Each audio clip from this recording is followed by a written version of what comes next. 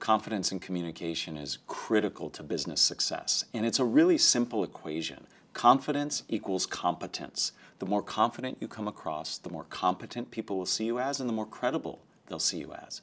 So we really need to work to make sure that we're confident.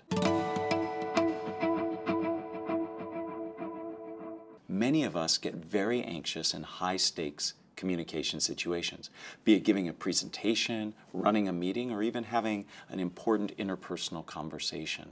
So we need to learn to manage our anxiety. And I use that word very carefully. We don't want to overcome it.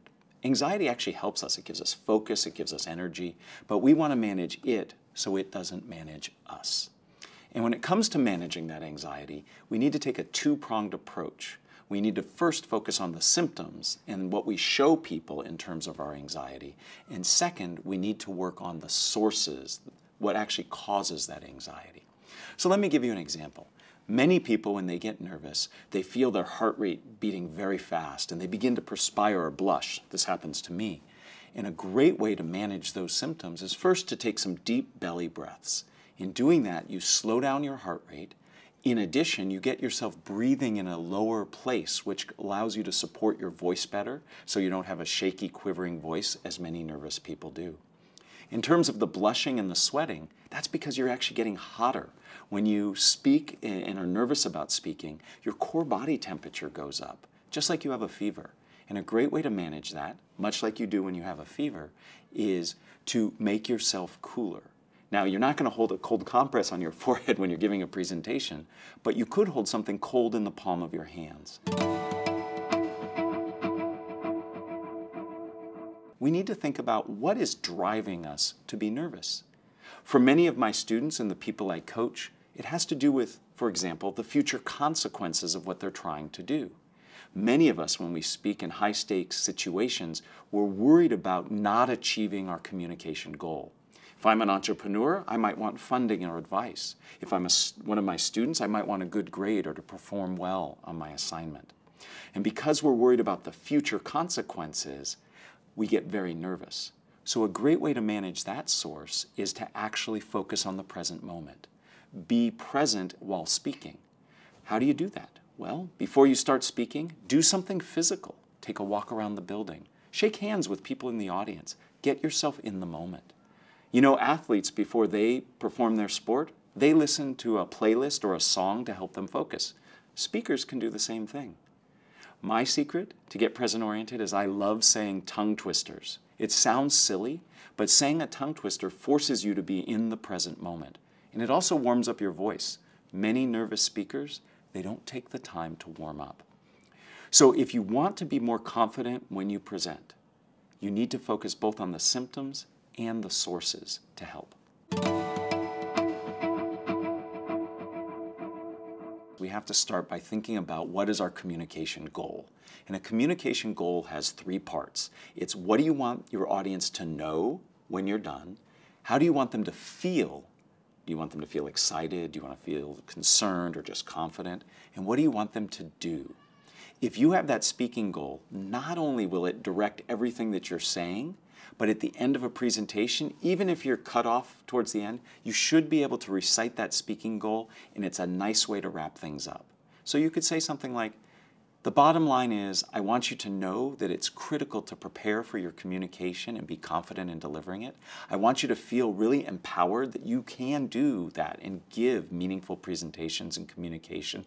And ultimately, I want you to put this into practice. The single best way to be more concise and more directed to your audience is to have clear structure in what you're saying. When we ramble, when we are putting our thoughts together as we're speaking, that's when we risk talking too much and turning our audience off. It's much better to start with a speaking goal. What is it I want my audience to know, feel, and do when I'm done? And then put that information into a structure. My favorite structure is the what, so what, now what structure. I explain what my point is. I explain next why it's so important. That's the so what. And then the now what is what I'd like you to do with it. Having a structure like that not only helps me be more confident because I know how I'm going to say what I want to say, but it also keeps me very concise because once I'm done, I'm done. There's no need to say more. In terms of presentations, I am on a personal mission to help people stop the most common way of starting, which is, "Hi, my name is, and today I'd like to tell you about." And the funny thing for me in that is most of the time when people start that way, what's behind them but a slide projecting their name and the title of their presentation? It's a wasted opportunity. I would much rather people start their presentations or even their meetings in some kind of interactive way. Ask a question, take a poll, give some startling statistic, or perhaps tell a story. All of those are ways to pull your audience in. I like to joke that a good presentation starts like a James Bond movie. Not with all the action and the violence, but it starts with something that gets you attached right away. And then, after that, you see the title and the credits for the movie. Presentation should start that way too. Start with something that draws your audience in, and then step back and say your name and your relationship to the topic.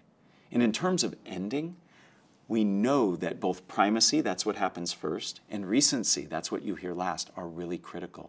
So when you end a presentation or you end a communication, make sure you sum up your key ideas, but help your audience to understand what they can do with it and why it's important that they do that. The most common way I hear presentations end in the business world where I do my consulting is, "Oh, somebody else has got the room, we got to leave." Or in my classes, people just say, "I guess I'm out of time, thanks." Those are missed opportunities. So really think about how to end with something memorable and something that summarizes your key ideas.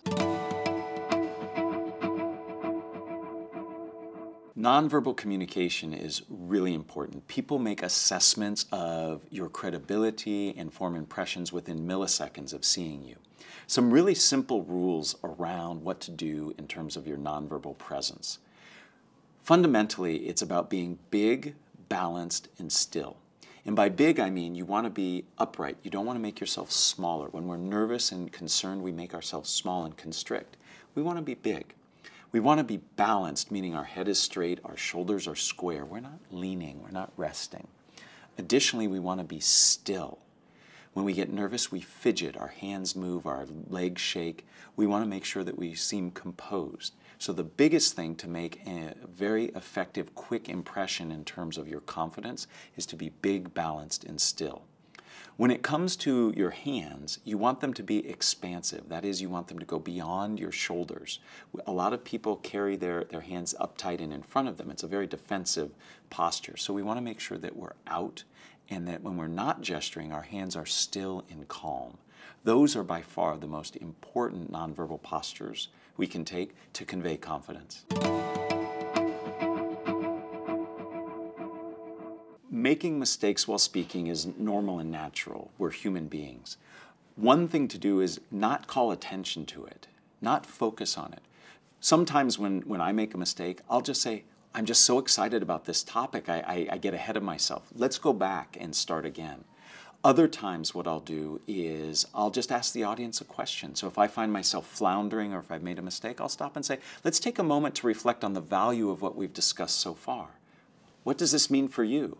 And while they're thinking, or perhaps I'll have them even turn to the person next to them and exchange their answers, that gives me time to reset and get myself back on course.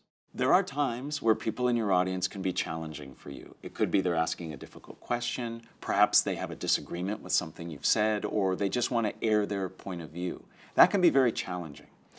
The difficulty for you is not only handling that person in a respectful, polite way, but you also have to be very cognizant of your audience's perception of how you manage that. So I like to say, I have 2 kids and they like to play lots of video games. And in their video games, their characters have life points above their head. And as they do more poorly, they lose those life points. As a speaker, you have credibility points above your head. And if you handle a situation like that poorly, you lose credibility. To me, the most valuable tool to help deal with hecklers or challenging people is paraphrasing.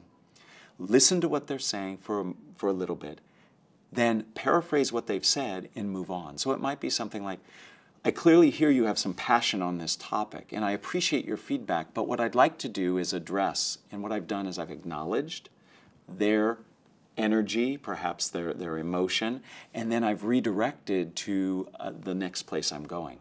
I've been known in meetings where somebody gets up in my face, I've been known to say, thank you for sharing, clearly you're very passionate. I'm curious to know what somebody on this side of the room thinks about, where I just take the floor away.